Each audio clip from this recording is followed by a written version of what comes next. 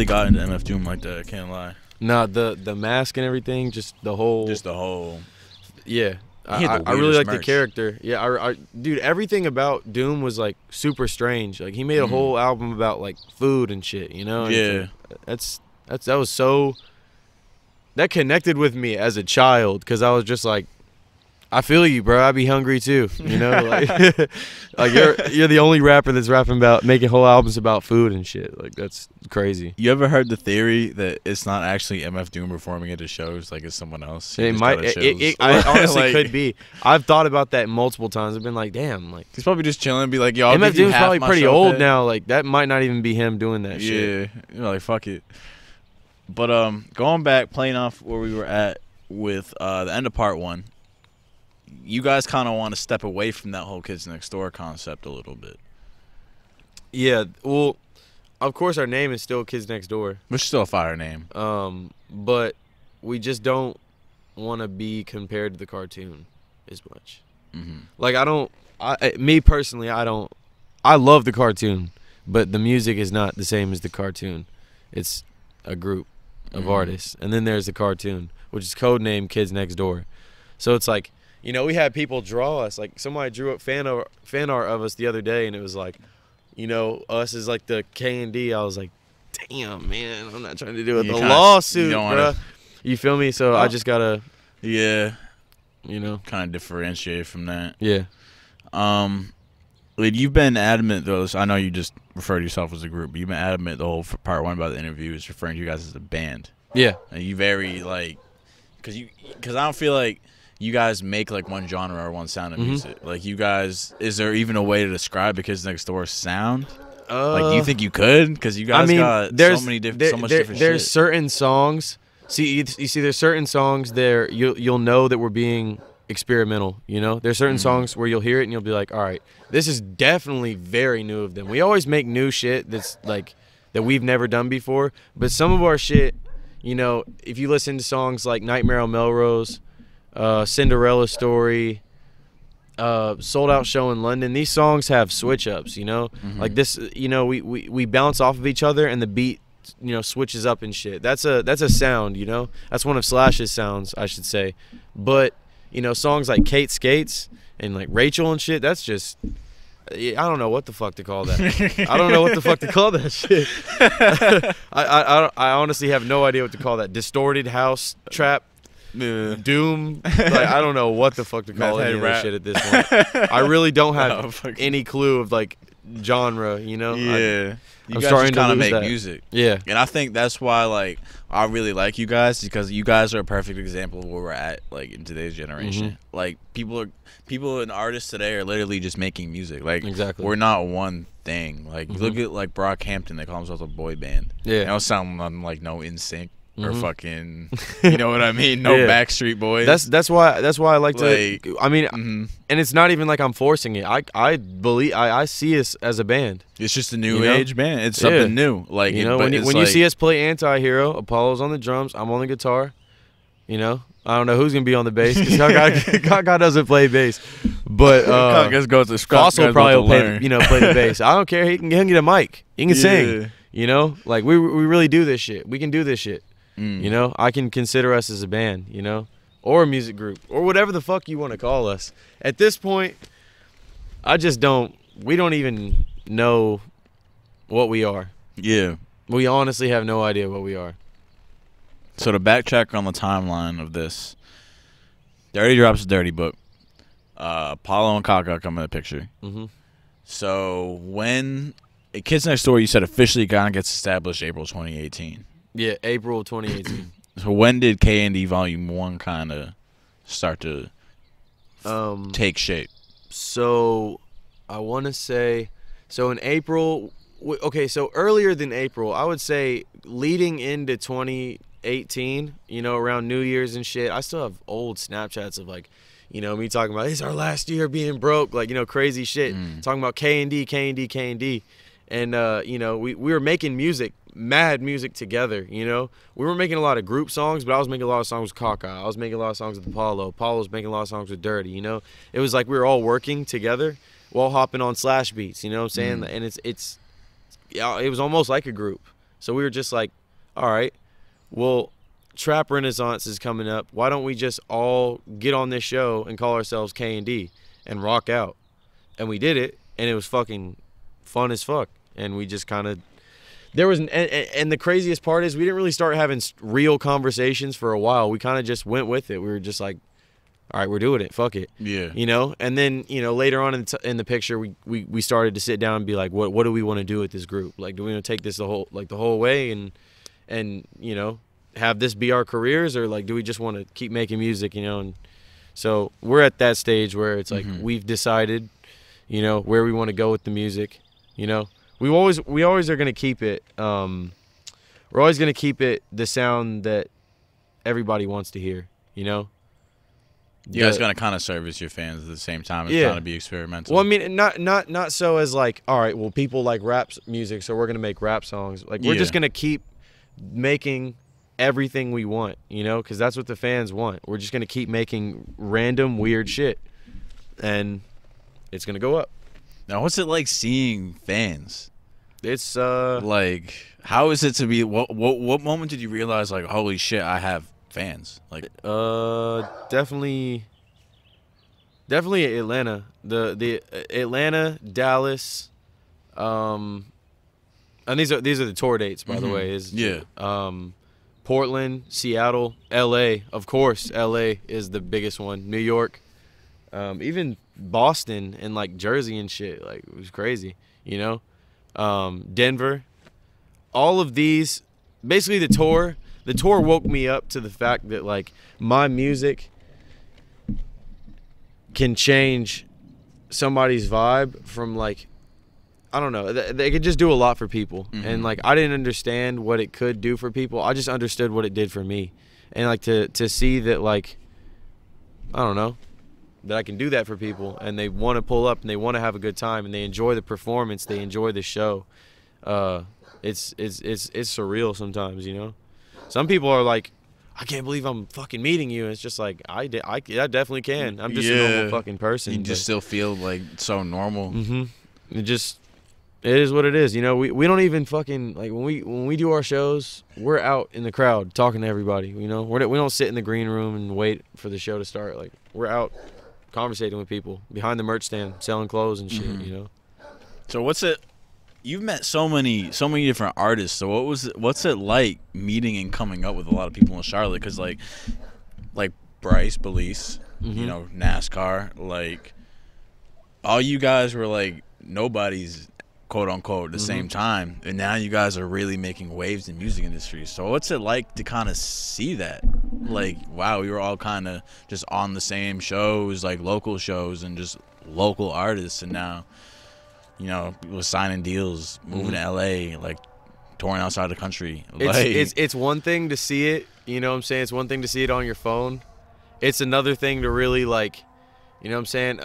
Like back in November when NASCAR got Airbnb in the hills, like to be there with them, and it's just like, we're here. You know what I'm saying? We were in Charlotte recording in my laundry room, and now we're like, we're in California now. We're in the hills. We're overlooking the whole city. Like, it's a whole different vibe, you know? Yeah. And it's not surprising to me at all. All the people that are succeeding, I knew they were going to, you know? Everybody that's getting something for themselves, good for them. Because I already predicted the shit. I already knew who was going to do what. Now I'm excited to see, because I haven't been in Charlotte in a while. You know, I'm excited to see new people popping up that I have never seen before. Like Munch. Yeah. Munch is a perfect example of somebody that I met maybe 4 months ago that his music sticks with me. Like, if I fuck with Munch mad heavy. You know what I'm saying? Like, he's one of my favorite artists from North Carolina. One thing I have gotten a lot of messages about, and that's how I knew you guys really made your mark over here, is I keep getting mad messages about it, and I still do to this day. The Charlotte scene is dying.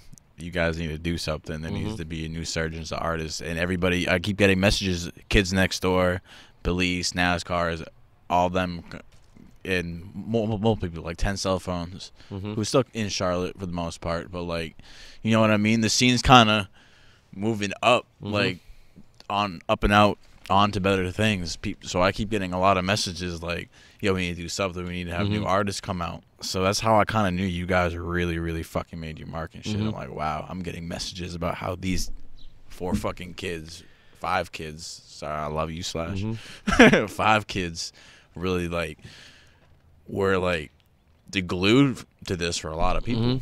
No, and I don't give a fuck what anybody says. If you were at those Oso shows in 2018, 2017, you know who the fuck started this shit. You know who the fuck built this Charlotte wave. There was something already before this. I will give it to Nappy Tribe. Nappy Tribe, they were the first group to make a mark in Charlotte. I was listening to Nappy Tribe when I was in high school. You know what I'm saying? They made a mark in Charlotte.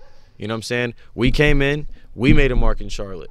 You know? And I don't think the scene's dying at all. I think if we were to throw some shit right this second, if we were to say, bro, there's going to be a show this Saturday, even with this coronavirus shit, I guarantee you people would still pull up. Oh, yeah. People would still pull up. People would be like, fuck it. and a lot of people would question it, but they'd still pull up.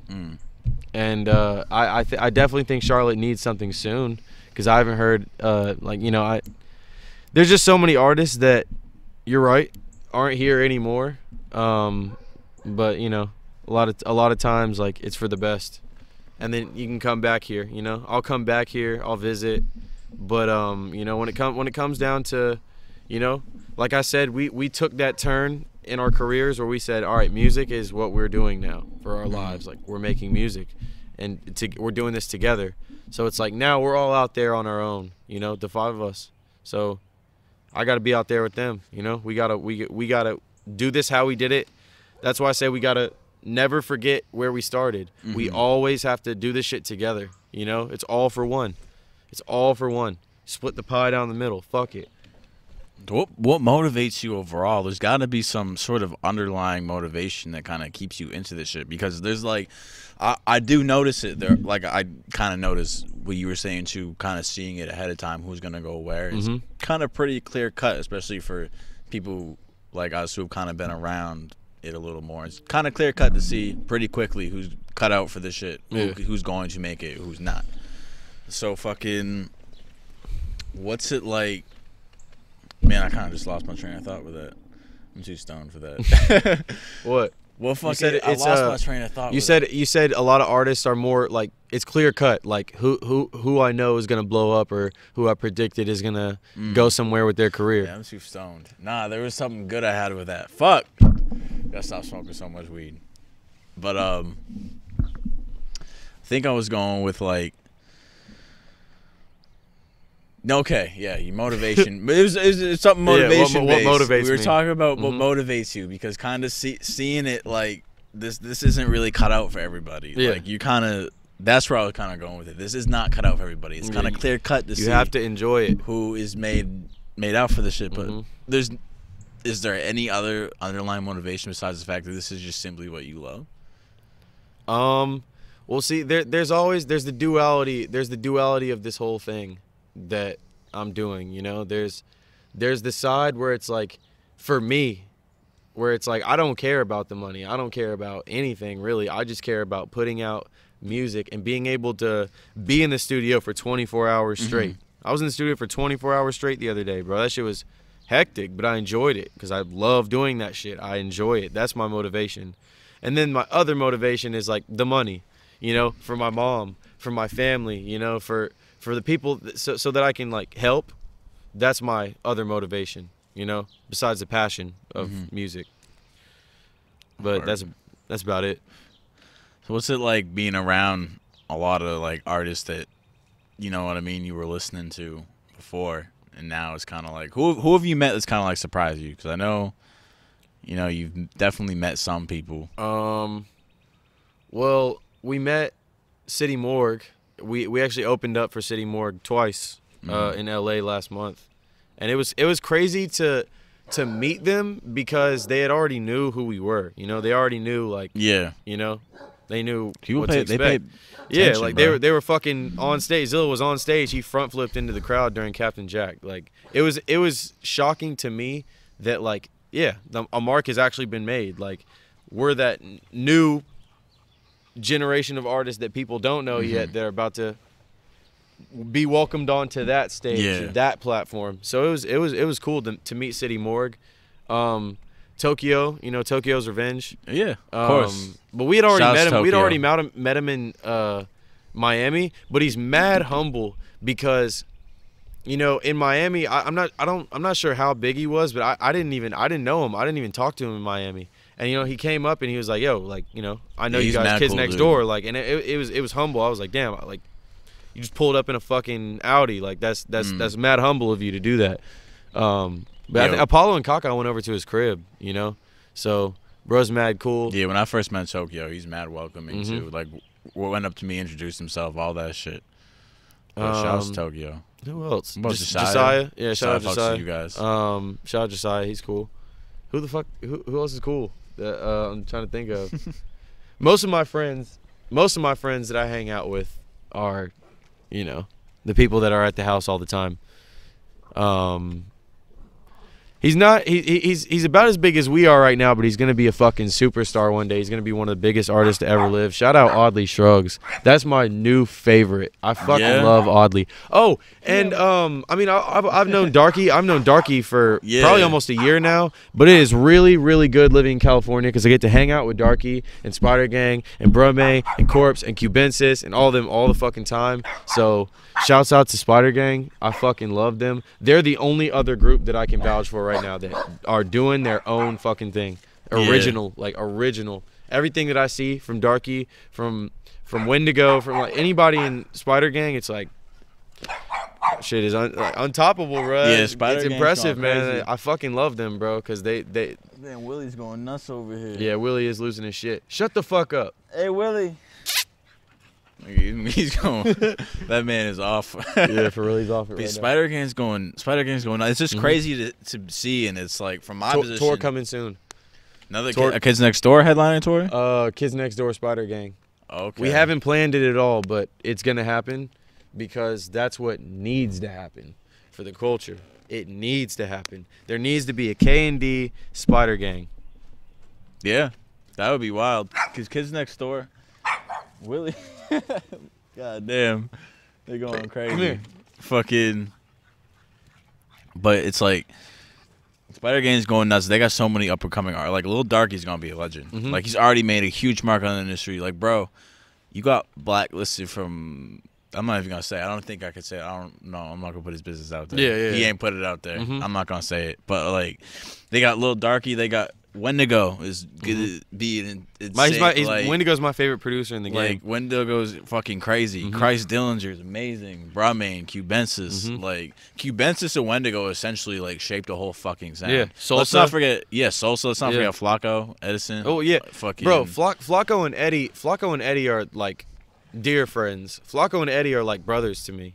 My little siblings. I love them to death. They're going like Flacco and Eddie. They continue to amaze me. Yeah. You know what I'm saying? They continue to amaze me. Always. They always will. They always will. I actually have to when I get back to LA I have to see Eddie cuz he's in LA for like another week. I have to see him. It's been too long. It's been since like September. So shit, what's your next hair color? I don't know. I'm actually thinking about shaving my head. Shaving it? Yeah. Damn. Yeah, I didn't see NASCAR. Didn't NASCAR just shave his shit? Yeah, he just like he cut all the spikes off and then like just took a razor and went crazy. But I'm thinking of like going like a buzz cut and then dyeing it a color or something. I don't know. I don't know what I'm gonna do. Shit. At this point, I just don't know. Anything else you want to throw in there before we wrap this up? I had something to say. Hey Willie, come here, bud. Come here. Shout out Pharmacy. Shout out. Who the fuck else do I need to shout out? Come here. If I'm forgetting anybody, let me know. Shout out Fossil, Miyagi, Silas, NASCAR, Koa, Ant, Nando, Naeem, Ken, Parker, Vuai, Tommy, my mom, bro, my fucking mom. Shout out my fucking mom. Shout out everybody. And of course, Shout out to Kult Classic. Shout out Bobby Dee. Thank you. Shout out Ben with the lens. Yeah, you know man, it's been great. It's like, from my position, bro, it's really been an honor to be able to do what I can do and everything. That last part was probably the biggest cringe compilation ever. But I'm gonna allow it because one day it's gonna be legendary. Fuck it. But like, from my position, just to get to talk to you guys and get the interview, like, I did so many first interviews. It's just like, I did your first one-on-one interview. Kid, bro, if you thinking about it before I was on the way here, it's been over a year since we did that Kids Next Door interview. Yeah. That first Kids You Next go Door and watch interview. it, bro. It still gets so mad funny, views. bro. Like, people still, bro, to watch the whole thing, like, the room just looks so hectic. Like, the camera quality's not focused in all the way. The audio's trash. The camera cuts. No, like, just to see. I was saying we need to do another one. No, we're going to. We need to do another one in a clean ass room and in like a whole different setting. Hey, Willie. We're about to wrap this up anyway, bro. But Yo, literally, I'm talking about. Hold on. Is the camera on? Yeah.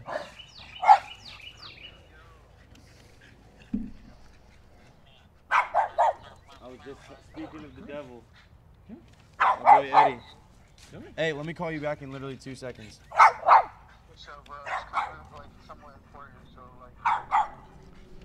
Oh, all right, I got you, man. Yeah, we'll wrap this up right now. Love you too. All right, thank you guys for tuning in. Fucking Willie's been going nuts over here on camera. He's got a lot of energy right now. Willie's teed up. Thank you for fucking tuning in. This is Kult Classic interview number 29. And Mazi with the push start. Be sure to subscribe to us on YouTube. Follow us on Instagram at kultclassicofficial. Follow us on TikTok at kultclassicofficial. And hit us on Twitter because Twitter's a hoe and won't let us put the whole handle. It's at kultclassicoff. And then go to our website. Cop yourself something. We're going to re-up on logo tees soon. Get yourself a sweatshirt, t-shirt, all that shit. kultclassicofficial.com. Support the brand. The more you support us, the more we can do for you. We got shows. And be sure to watch out for my... I know you couldn't hear me, but I said... coming up soon. Hold up. Go buy a K&D t-shirt off of deathproofinc.com. Oh, go do that. Yeah, go do that. We just released new K&D t-shirts. Or go find us on Instagram at K&D Kids Next Door. Follow me on Instagram at MAZIWITHAPUSHSTART. For real, go get those shirts, bro, so we can fucking eat and I don't have to live off EBT, bro. I'm tired of this shit. Feed Mazi, bro. Feed me! Feed me! Oh, shit. Feed me! I'm tired of being hungry, man. That shit's bullshit. Woo. Well, shit. Fucking... we got 5 minutes on that. You want to wrap it up, or you got any advice for any upcoming artists? Stay original. Make sure your music's loud. Make sure people can hear it. Make sure that you're not afraid to, like, let your whole entire voice out and be loud and like be like affirmative and upfront. Because I feel like some people are like hiding and like you gotta like, you know what I'm saying, at the mic, like let it out. That's the only like recording tip I have. Other than that, bro, just fucking be yourself when it comes to life and like taking care of what you need to take care of to get to the point where you're a solidified artist. Because I'm not even quite there. All I've done is just whatever I wanted to do. So maybe that's the key. Do whatever the fuck you want. And again, like, thank you guys for tuning in. And as I was saying before, we got distracted. It's just been a blessing from my position to fucking be able to interview so many people for the first time, to be able to do your first interview. It's been like the first Kids Next Door interview, as sloppy as it was, and I know we're going to do another one. It's still kind of historic. You know what I mean? Fucking Belize's first on-camera interview. Lil Darky's first interview. Just so much shit that I was able to do it. I'm just blessed. Thank you guys for watching. Fucking keep subscribing, keep sharing. Thank you guys for all the messages and all that shit, all the support. Fucking keep supporting people like Kids Next Door. Keep supporting all these smaller up and coming artists, because this is the next wave. This is the next generation, and these guys are truly making a mark on. And we're cringe compilations and industry plants, and we were put here to take over TikTok and make little kids dance to our songs. That's the only reason why we're in the industry. We're fruits off of the tree that weren't supposed to be picked. We're crab apples. And they were born with names like Mazi with a push start. And yeah. Name and Dirty Butt. Who names their child Dirty Butt? Oswald. Shout out Oswald Sukumika Habwe. Shout out Taylon Gomez. I don't. That's all I got, man. That's all I got. Bro, shout outs to Bojangles, bro. Oh fuck! I gotta go get some Bojangles. Still haven't done that. I haven't had Bojangles in months. You wanna go get Bojangles? Fuck yeah! Let's go get Bojangles. We're getting Bojangles right now, Bojangles. man. Yeah. Thank you guys. Get Bojangles. Let's do it.